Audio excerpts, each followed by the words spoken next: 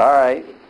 It's one day after surgery, and our pretty young lady's doing fine, and we're now going to do two things. One, we're going to remove the nasal airway, and secondly, remove the Telfa pads that we use as a packing.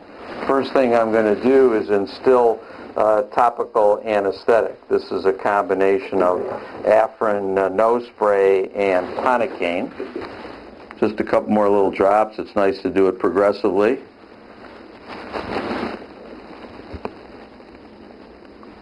Very good. What I'm going to do is just very gently, with a standard Kelly clamp, just a little bit of forward motion of the airway tube on both sides.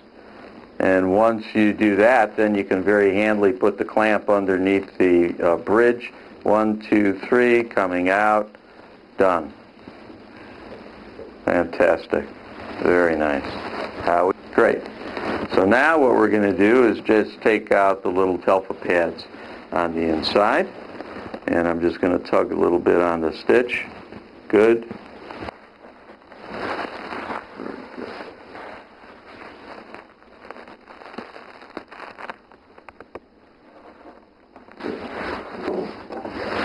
I'm actually now just going to give a little extra squirt of the same solution.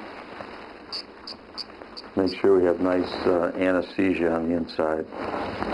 And incidentally, typically this is done by our medical assistant. Now I'm going to sever the connection stitch. Good.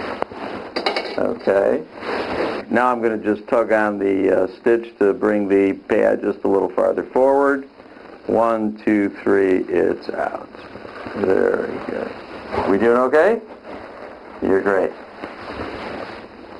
Very good. Yeah, it's good. Very good. Now she's going to feel even better. And now on the right side, the same thing. 1, 2, 3, just to loosen up the pad, and it's out. Very good. And she'll remove this as soon as she gets home.